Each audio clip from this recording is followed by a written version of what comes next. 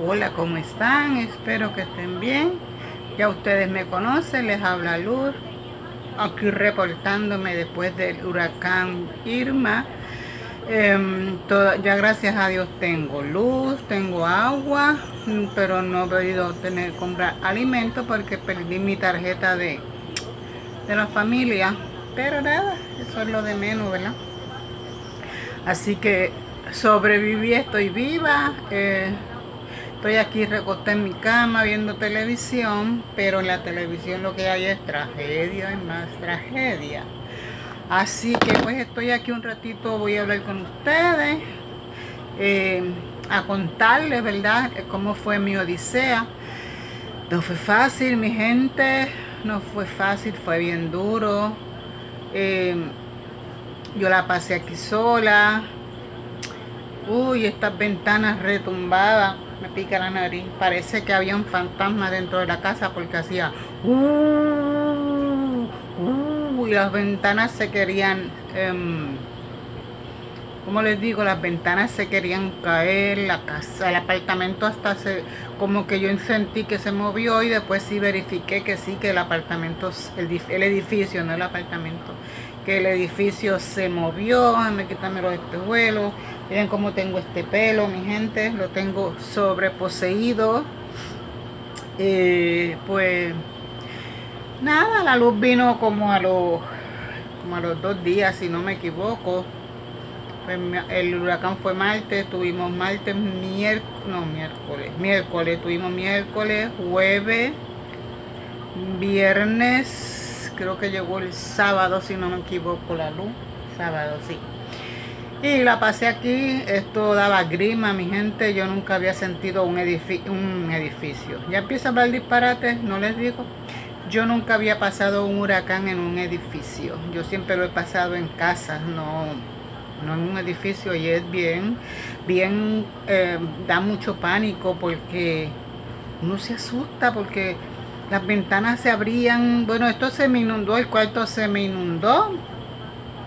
Nos tuvimos que ir a la salita del edificio, ahí estuvimos mis vecinos, nos reunimos ahí y ahí pasamos el huracán. La perrita por poco se me muere de un infarto, tuve que medicarla. Y aún así tuvo 2 días que no evacuaba, no quería hacer nada, no comía, pero ya gracias a Dios está normal.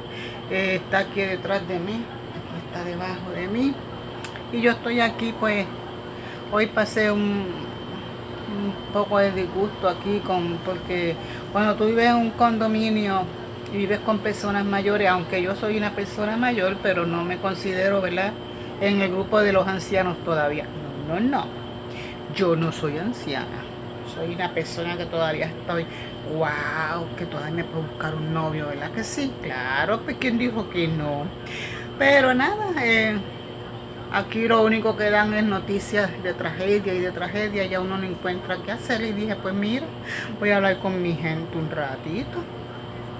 Yo espero que a toda la gente de la Florida, ya me enteré que a Evelyn pues pasó bien el huracán, mis hermanas pasaron bien el huracán, mis sobrinos, todos pasaron bien, gracias a Dios.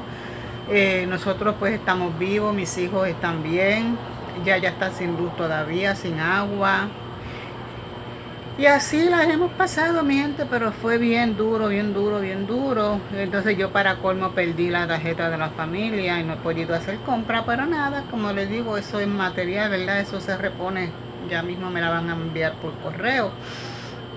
Mi vecina, gracias a Dios, me da comida, ¿verdad? Porque para eso estamos los vecinos, yo la ayudo y ella me ayuda. Pero como les cuento, fue bien desesperante. Ay, Dios mío, yo creía que yo me moría. Esto se hizo tan y tan eterno que yo creía que esto nunca acababa, mi gente. Yo pensé que nunca acababa, pero gracias a Dios terminó. Me estoy reponiendo. Hoy fue como que reaccioné y hoy lloré, como que volví a la realidad y dije, wow, me sentí hoy sí como que me sentí como que desprotegida, como que me sentí como que yo estaba sola. Ay, Dios mío, qué horrible. Pero nada, después fui abajo, hablé un rato con la trabajadora social y bueno, ella me orientó y como que volví caí en tiempo. Pero hoy era un día que yo deseaba llorar, reflexionar, porque mire, a mí me ha pasado, les voy a explicar. Yo tuve mis sobrinas en Texas, mis hermanas de crianza estuvieron en Texas cuando pasó el huracán Harvey. Nos estamos reponiendo porque todo pasó bien allá, gracias a Dios, y me comuniqué con ellos y estaba todo bien. Bueno, después de Harvey nos encontramos acá con Irma. Pues ya ustedes saben cómo yo me puse. Bueno, pasamos Irma y entonces la preocupación era en Florida, porque yo tengo familia en Orlando, tengo amistades, tengo mis hermanas, mis sobrinos, están todos allá. Y pues estuve en comunicación con mi sobrino, sobrino de mi esposo, y tuve comunicación con mi hermana, y gracias a Dios mi hermana también me dijo que mis sobrinas estaban bien y lo superamos. Después pues tenemos que lidiar con el problema de que no había luz, que no había agua, que no había compra. O sea, más saber que mis hijos todavía están pasando por la situación es bien traumante, ¿no? Pero gracias a Dios estoy aquí, estoy bien, estamos bien, lo superamos. Nosotros puertorriqueños lo superamos, ya estamos impuestos a todo esto, ya yo he vivido unos cuantos huracanes y qué más, ¿verdad? Seguir para adelante, así que estamos bien.